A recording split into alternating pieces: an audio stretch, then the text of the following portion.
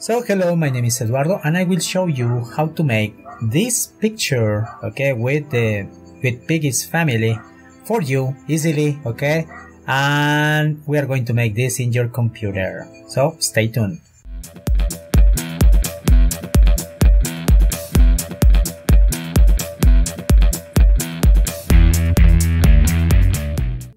Okay, the first thing that we're going to make, it's going here to this game, okay. So, and we are going to see that we have here the family. So we have it here, or we can go to the green screen section. Okay.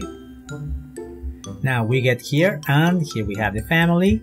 And we just take a nice position near the family. We can use the blue screen, but I recommend in this case using the green screen. So we go here and we change to green. I guess it's better to change it to green, so in order to remove the background, and we find a place. So I'm going to take the screenshot just with print screen. We are going to close ROBLOX. Okay, we close ROBLOX. You just need a software to edit pictures. In this case I use GIMP. GIMP is totally free. I will give the link, okay, so all the necessary links will be in the description. So we will use GIMP for this process. We are going to open the picture. Well, once you found your picture, your ROBLOX picture with your family, you drag it here. That's it. It's pretty far, but don't worry. So we're going to close this, okay, we're going to make it smaller. So in this case we can take this tool, that is the crop, and we're going to cut along the areas that we don't want to have. Don't worry about the quality. So, well, we reduce. If you need to make another cut, well, you can make another cut here, here. So it's not very important to have all the areas. So I can cut a little bit about myself, and a little bit from here, from here. I guess that's okay.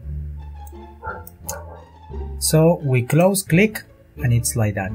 So now we're going to remove the green screen. So for that I have a tool here that is pretty simple that you can use, that it's a color picker, okay. So you select it, or you press Shift O, and you have this. You select the color and you have some of the greens, so you erase this. And now if you check, we don't have any background, so we want to make this transparent. So to make it transparent, okay, so you select the you click on the picture and then right click and you add an alpha channel. This is for the transparency. Then we are going to add a new layer, so you can create a capa or a layer. So you create here in the menu, create layer, and you say yes, and then you drag the layer below the main picture. So now you select and start deleting. So you delete everything that it's green. Here you pick on the green things. So we can just also use the eraser if you see something like that is not disappearing. For the background we are going to do something very fast. We select the the brush, and then we select here a brush that is like this one, that's very hard. Then we just select a color, for example something green, or something not green but probably something blue like this, or something gray, I don't know, probably we can try with something gray. So we try here, and then we're going to draw something for the floor, for example here.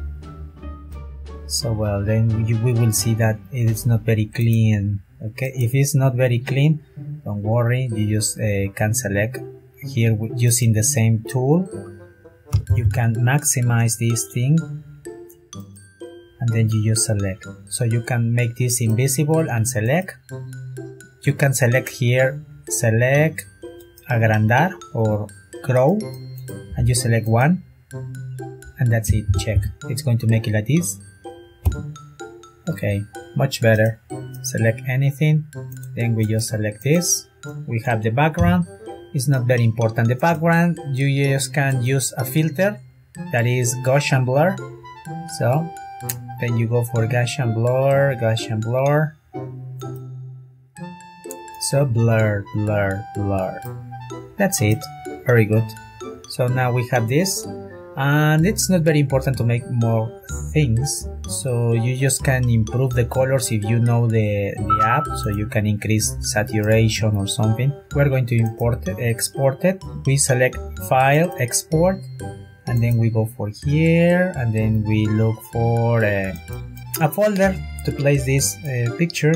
Then I write it, for example, family piggy.png. Okay, .png, family piggy.png, and then I'm going to export this thing. Then I say just export, no problem. And then we're going to go to the internet. So if we are in the internet, we just open a new tab and we write here old photo effect. Old photo effect. I will write the link for you, don't worry. It's in Funny Photo. Okay, you can find different interesting effects for you. For example, you have some of these photos, okay, and you can make them easily like an old photo. So you select from my computer and you look for your image. So obviously in my case is this family piggy. I'm going to load this, okay, upload, and then you have your picture, that it's a very old picture. So you can also use these specific options, but if you want to keep it simple, just write your text here, my family, love. So we write love, we apply, and we have love over here. Now that's very nice. We can just crop if you want to crop more the picture, but I guess that's pretty cool. It looks very nice. And then we just select save and share. We select the best way we want to use this. Okay, so I select just in this case download. So we select download. I open here and save as. And we select where we want to keep this picture. I'm going to write this like family piggy 2, and that's it.